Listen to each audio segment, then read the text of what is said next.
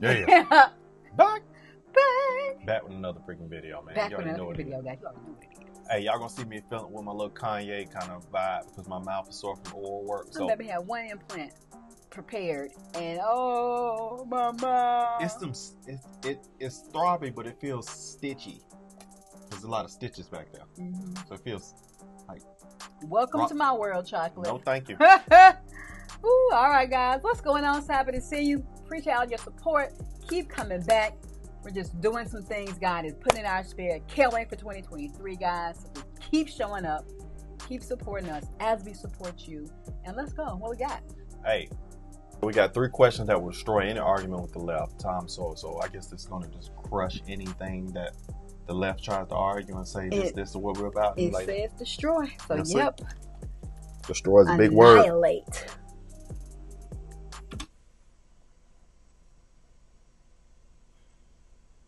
So why do you think liberals have jumped on Walmart? Because of its success? Because of its success, that's a sufficient reason. They really are for helping. They're for helping people who are disadvantaged, as they put it. Whereas I think conservatives want to stop people from being disadvantaged. You know, the liberals want to help the poor while they're poor, but really the biggest benefit is to stop them from being poor. And that's key. Yeah. So so that's like, let's try to solve this problem or help, break the cycle for the next generation. Yeah. Right. Whereas liberals are, let's continue to feed the cycle. You're poor. Well, let's help you while you're poor. Let's keep on helping you be poor by helping you. Yeah. But you ain't helping me get rich, so you're helping me stay poor. Forcing you to, do some things a little different so you can get out of this cycle. Yeah. Okay. We're a little interested in. What is the liberal premise?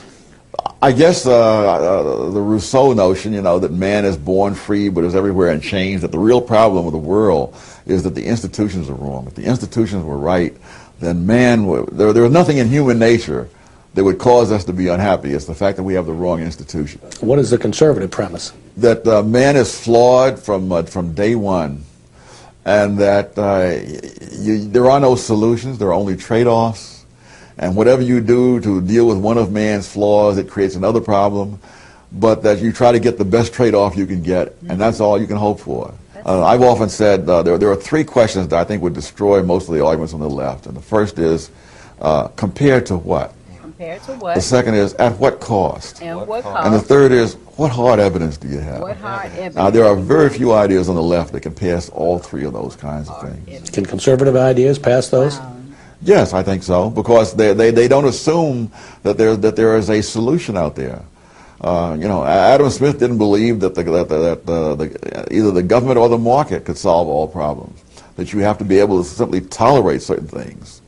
And the idea to the left of tolerating any evil, that they want to stamp out the last vestige of segregation. Really? At what price? At what price?